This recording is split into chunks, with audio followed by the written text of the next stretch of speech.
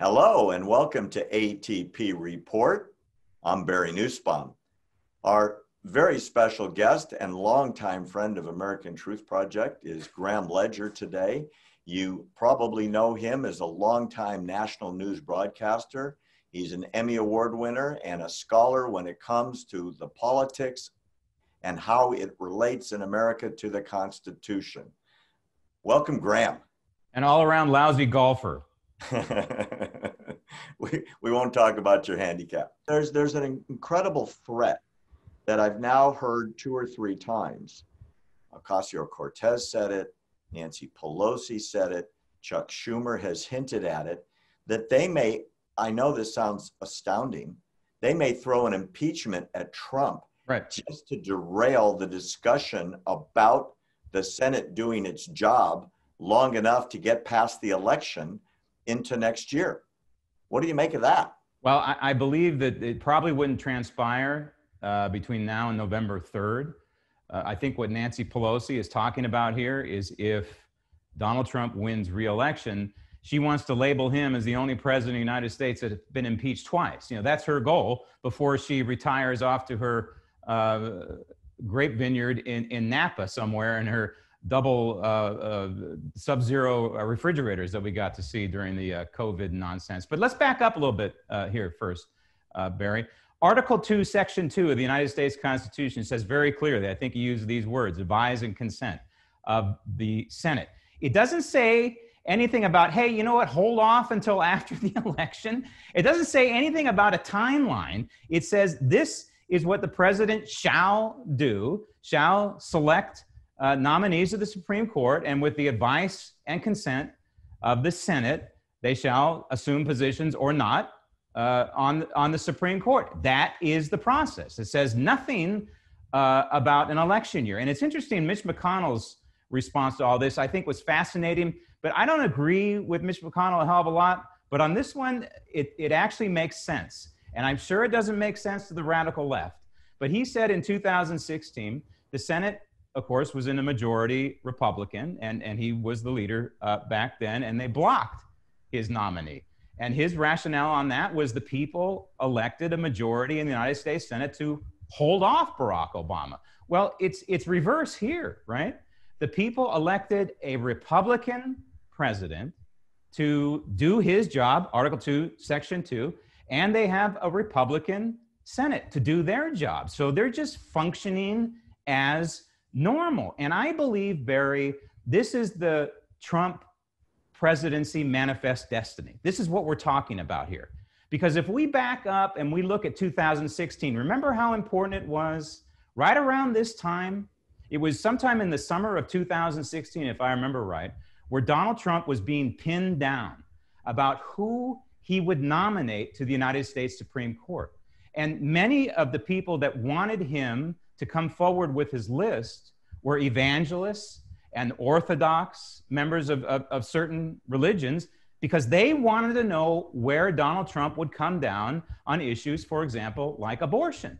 And let's face it, we have many cases in the lower federal courts right now that are headed toward the Supreme Court. There's a case out of, I believe, Alabama. There's one out of Louisiana. They may be headed to the United States Supreme Court and may determine the future of Roe versus Wade and may mitigate, if you will, Roe versus Wade and change the entire course of, quote, legal abortion in this country. But it was in 2016 that millions and millions of Americans waited, Barry, and you and I may have been one of them, waited with bated breath to hear what Donald Trump was going to come up with in terms of his list of nominees, not only the Supreme Court, but the lower court as well. And it turned out, what do you know?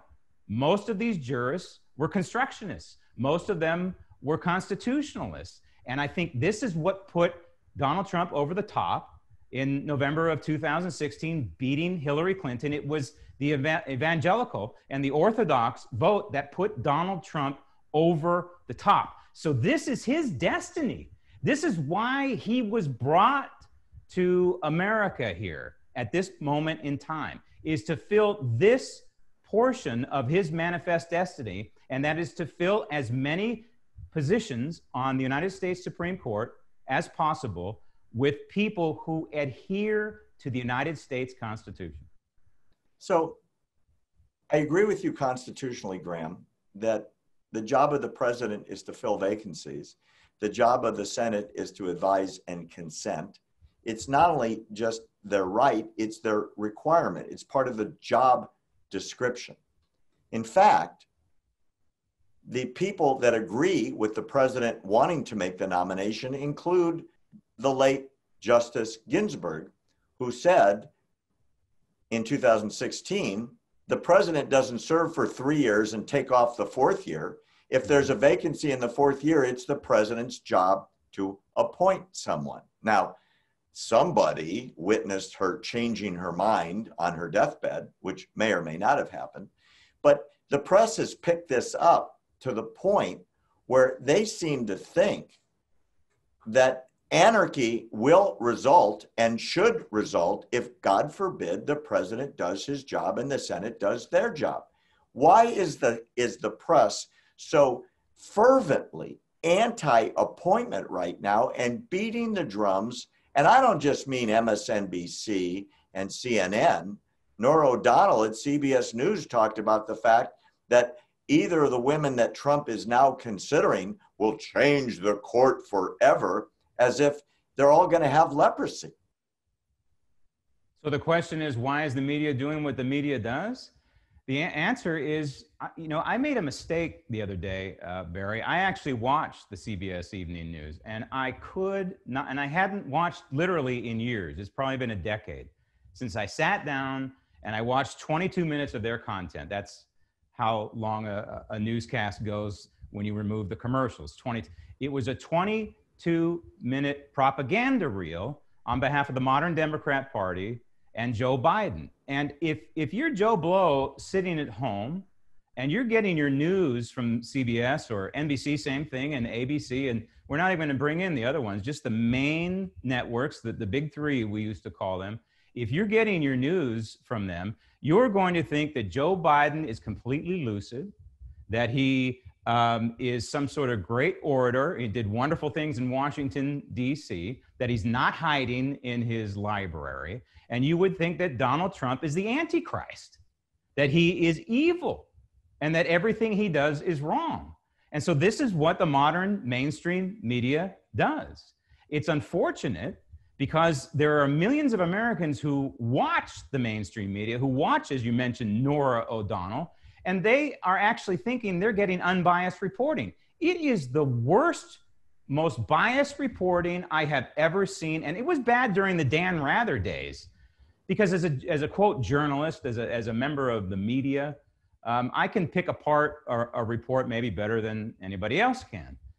And so watching this recent reporting, whether it's on Donald Trump or the potential nominee, does not surprise me. It saddens me. It's one of the reasons why I believe your program, Barry, is so important, that you have an alternative voice out there that other people can listen to and realize that there's so much propaganda out there. And so the answer to your question is, the reason why they're attacking the nominee and the process here, the very constitutional process, is because it fits into their agenda. Attack Donald Trump, harm Donald Trump as much as possible, try and make sure he's not reelected, try and harm the process, because if they harm the process, the constitutional process, it's easier to burn down the rest of the country. That's what this is all about, for them to impose their Marxist socialist agenda on this republic. Every institution, every bit of our foundation must be blown apart. And unfortunately, the mainstream media is part of that effort. Well, let me give you what the American people feel. This poll, ironically, was conducted just the week before Ruth Bader Ginsburg passed away. So Americans were polled across the country being asked if there is a vacancy that occurs before the election, should the president be allowed to nominate a replacement, and should the Senate hold hearings? Get this, 67% of Americans across all parties and affiliations, 67% said, yes, they should have hearings and there should be a new nomination. So my question to you, that's before Ginsburg and before the propaganda tidal wave was released. Do you think if Trump comes through this weekend and nominates somebody, as he says he will the Senate get that nomination through before the election? What's your opinion? I believe they will. I think Mitch McConnell has signaled that he will. And I believe it was Rush Limbaugh who, pointed out the obvious, and that is they don't even need to hold hearings, really. If they want to have an up or down vote in committee, fine. But it does, again, Article 2, Section 2 of the Constitution says nothing about Lindsey Graham and a gavel and, having these committees decide where the nominees goes. It's part of the rules of the Senate. It's part of the process of the Senate. It's been established post 1787, which is fine. But I think Mitch McConnell has signaled that he's going to do that. But, there's another element here, Barry. And on social media, I have not been afraid to say that I think Ruth Bader Ginsburg, people are putting these RIPs out there. I haven't been doing that. I think she was a blight on America. I think she did a lot of damage. I believe that she is complicit in the deaths of millions and millions of unborn babies.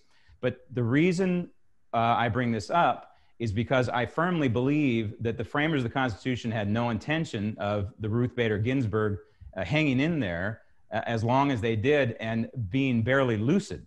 And I'm one of these people who believes we ought to have term limits for the United States Supreme Court. And I know we could look at Clarence Thomas, who I think is about as great a jurist as you can get on the Supreme Court, and he could be term limited out. I know that. But I also believe there are other Clarence Thomases out there. And I think if you ask Clarence Thomas that, he would say so himself. But let's look at the current makeup of the court. This is why Donald Trump's reelection is so crucial and why his manifest destiny originated in 2016 should continue through 2020 and that election cycle. Breyer is 82 years old.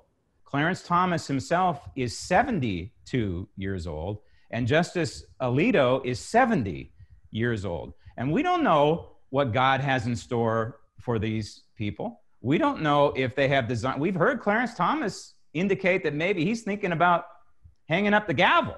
And of course, that would be a tragedy. But if Clarence Thomas were to hang up the gavel, then let it happen during a Trump administration part 2. And so we have some jurists on the Supreme Court who either, maybe getting up there in age where they may be considering some sort of retirement here. And so this is very, very important when you look down the road. And again, you consider who you are choosing for president of the United States. This is crucial. Graham, thanks so much for joining us today. Tell our viewers across America where they can get your opinions and where they can follow you. Well, you can go to grahamledger.com. That's grahamledger.com. And you can see some of my videos there. And you can also subscribe to my podcast, which is called The Ledger Report. All you have to do is hit subscribe, and it's for free. There's no charge. You just put in your email, and you can get my podcast delivered to you a couple, 3 times a week right in your email box. Barry, if you haven't signed up, then please sign up. I will make sure to do it again. I haven't been seeing it. I probably did it wrong. You know me, I'm not the most techie guy. And for those of you that haven't subscribed to ATP Report, take out your cell phones, text the message truth, send it to 88202, push send. You'll be automatically subscribed to what we're doing at ATP. You'll get it on your cell phone every couple of days. And like Graham, we never charge for content either. For ATP Report, I'm Barry Nussbaum.